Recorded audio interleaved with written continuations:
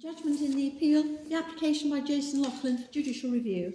Jason Loughlin stood trial before Belfast Crown Court between the 6th of September 2011 and the 7th of February 2012.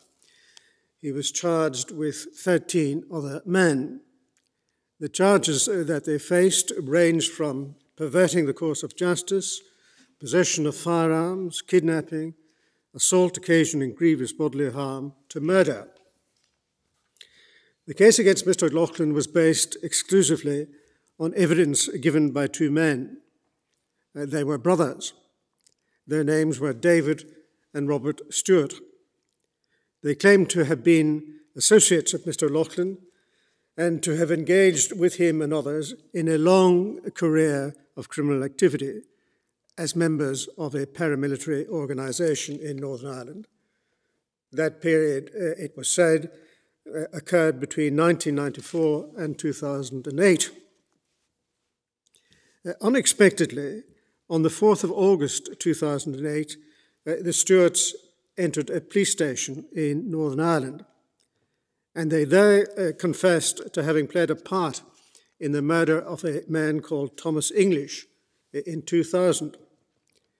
They were interviewed and they made written statements about their participation in that murder and their involvement in other crimes. In October 2008, they entered agreements with a specified prosecutor. The specified prosecutor was an officer in the Public Prosecution Service of Northern Ireland, and by those agreements they undertook to assist in the investigation being conducted by the Police Service of Northern Ireland into offences relating to the murder of Thomas English on the 31st of October 2000 and other offences connected and unconnected with that murder.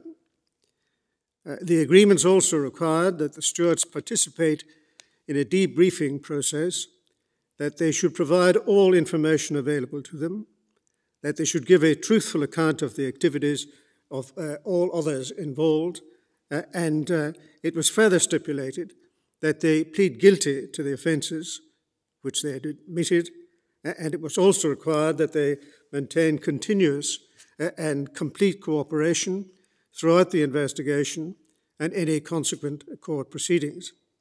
And finally, they were required to give truthful evidence in any court proceedings arising from the investigation.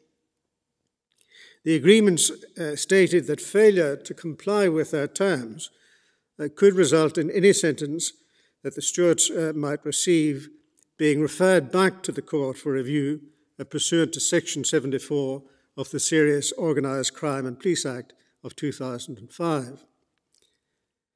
In February 2010, the Stewarts pleaded guilty to aiding and abetting Mr. English's murder, and they also pleaded guilty to a number of other serious offences.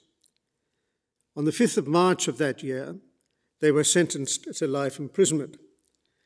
The judge stated that in normal circumstances, the tariff, that is the minimum period that they would be required to serve in prison for these offences, would be 22 years.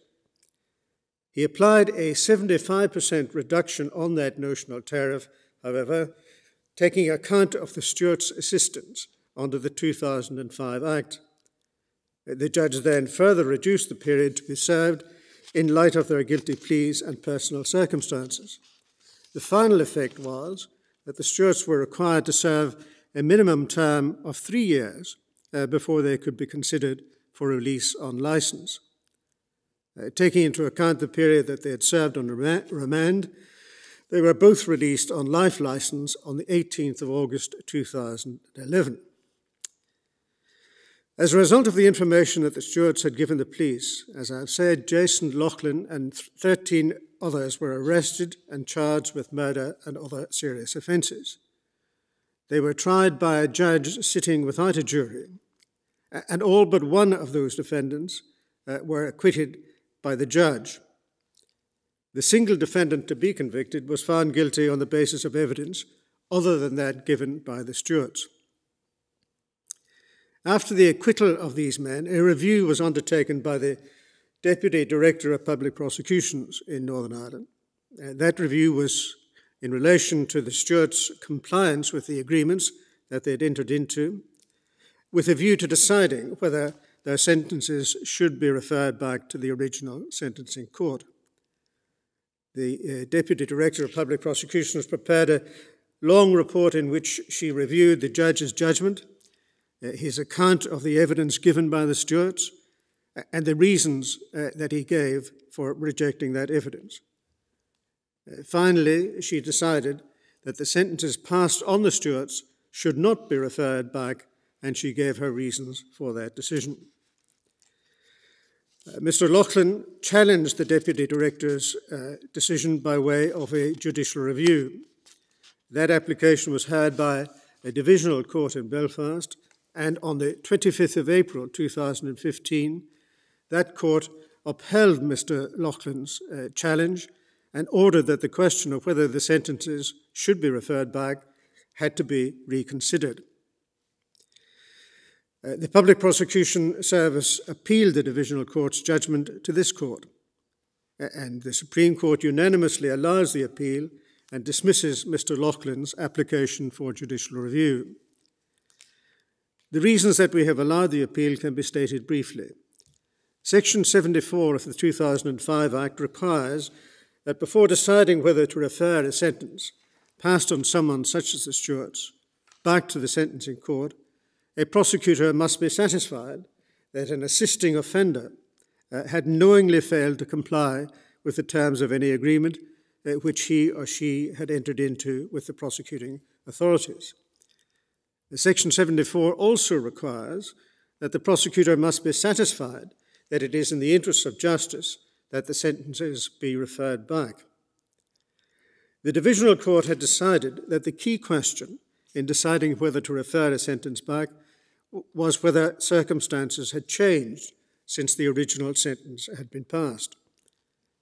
The prosecutor, said the Divisional Court, had to first consider if there had been such a change in circumstances, and if she considered that there had been, she was obliged to conclude that the interests of justice required that there be a reference back unless there were countervailing circumstances.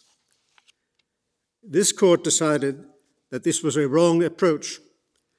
To require the prosecutor to refer the sentence back on every occasion where there had been a change in circumstances would entail a reference in any instance of deviation, however slight, from the agreement.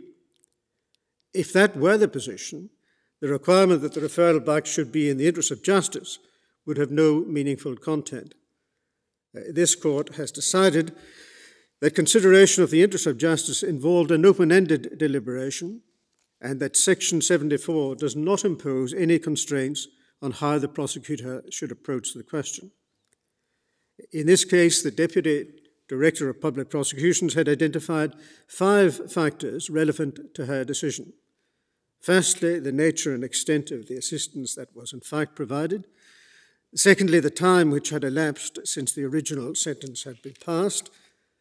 Thirdly, whether the imposition of a revised sentence might be considered oppressive. Fourthly, the potential damage to public confidence in the justice system if a referral was not made. And finally, the prospects of a successful application to the reviewing court. All these factors were relevant to whether a referral back was in the interest of justice. Having carefully analysed these factors in relation to the Stewarts, the prosecutor was entitled to conclude that the case should not be referred. The court is now adjourned.